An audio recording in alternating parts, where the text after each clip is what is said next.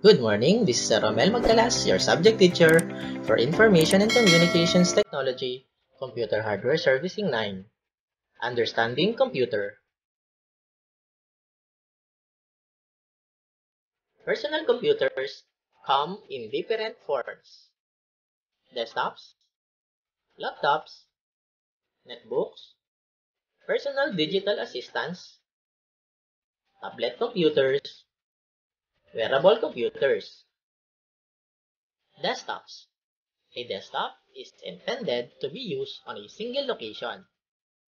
The spare parts of a desktop computer are readily available and relatively lower cost. Power consumption is not as critical as that in laptops. Desktops are widely popular for daily use in the workplace and households. Laptops.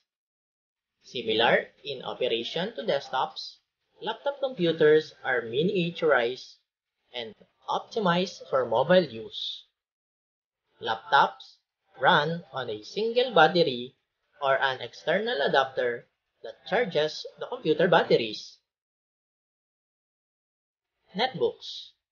They fall in the category of laptops, but are inexpensive and relatively smaller in size.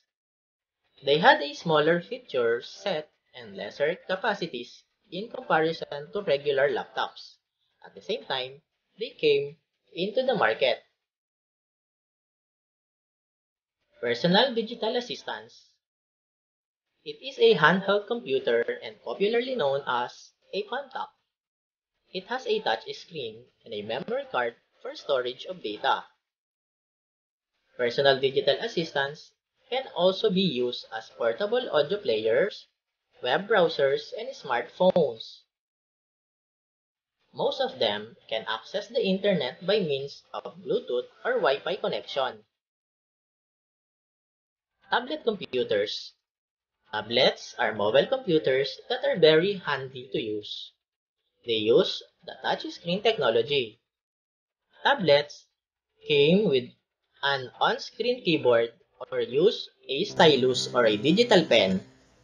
Apple's iPod redefined the class of tablet computers.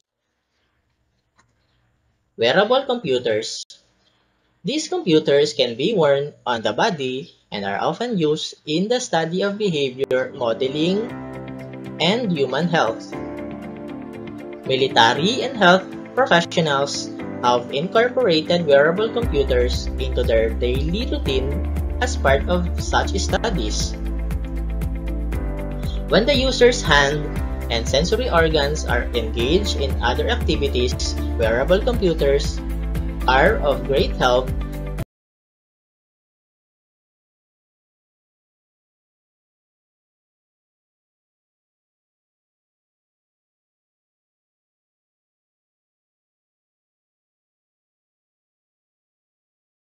This has been Sir O.